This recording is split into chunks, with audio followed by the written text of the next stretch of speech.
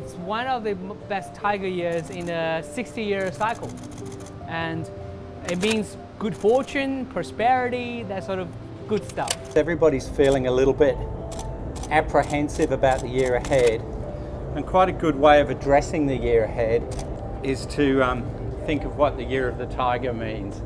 And nobody seems to really know what it means, so we thought we might as well ask a few people. I think Chinese New Year is all about family and getting together and celebrating each other.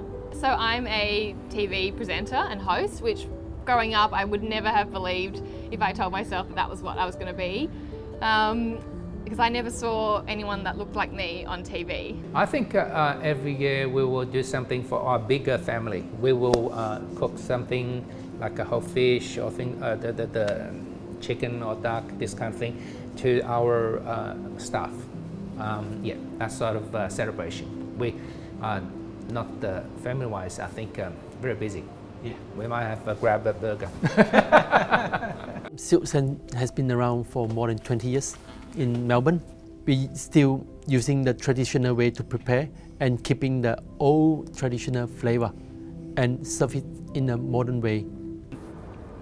Tell us what it's meant to you, what's happened in the last couple of years with the pandemic. I know you're not meant to say this, but I've kind of loved it in some ways. I've found a whole new love for Australia.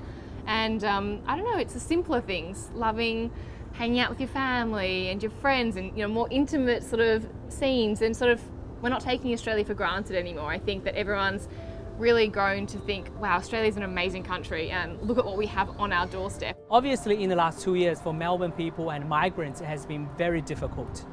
But during the time, people start to think about the meaning of their life, the importance of family value, etc. The Thai, it's in Chinese, it's 潮水, Mandarin, 潮水. And when the 潮水退了, going away, and see who's really got the pants up.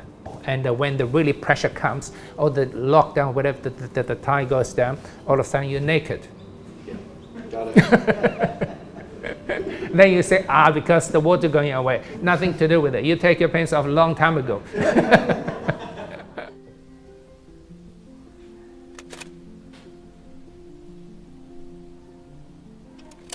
What do you know about Year of the Tiger? Do you know, does that mean anything particularly to you? If you were born in the Year of the Tiger, that's very good in Chinese culture. You know, it's strong, it's fierce, it's loyal, brave.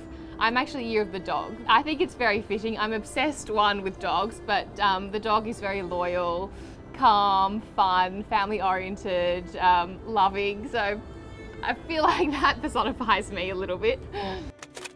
And this coming tiger year is a water tiger year. There's a 60-year cycle of Chinese Zodiac. So each tiger within that 60 years is different. This coming up year is a water tiger year, is one of the best.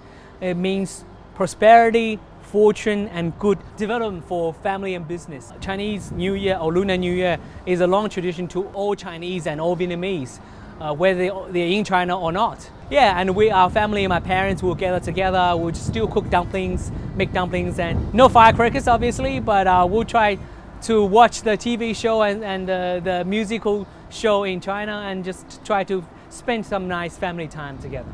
For the last 13 years living in Melbourne, I can see that the city has been celebrating the Chinese New Year, and there are more and more places acknowledging this festival. I see that.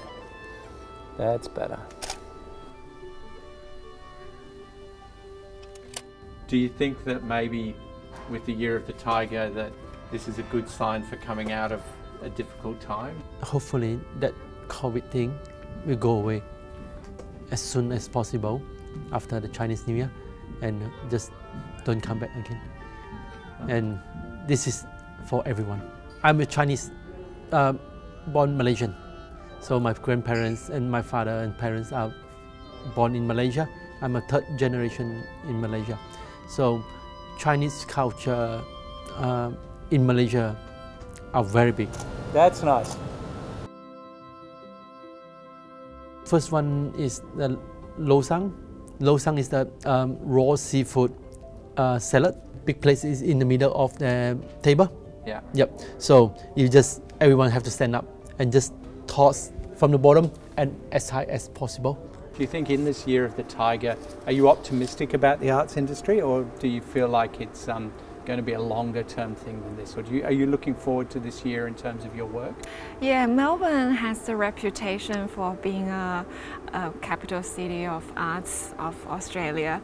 I think the arts scene in Melbourne is really accessible, and everyone can reach out to the arts in every part of the city. So you don't necessarily need to go to a theater or a gallery space to experience art. It's just around us, and it's part of our life in Melbourne. Well, I think over the past sort of 2 years, we've all been really isolated. So Sydney friends haven't been able to see Melbourne friends, and family haven't been able to see family. I mean, from a personal experience, my grandparents now live in Merimbula, and we haven't been able to see them. Gosh, it'd been 6 months before I had seen them, and they're really isolated. So I think community is going to be so important in this year, 2022, because we all want to get back together and support people. I mean, there's a lot of people who have been so isolated and by themselves, so we need to rally around them, support all the businesses that have been struggling, and that's where community comes in.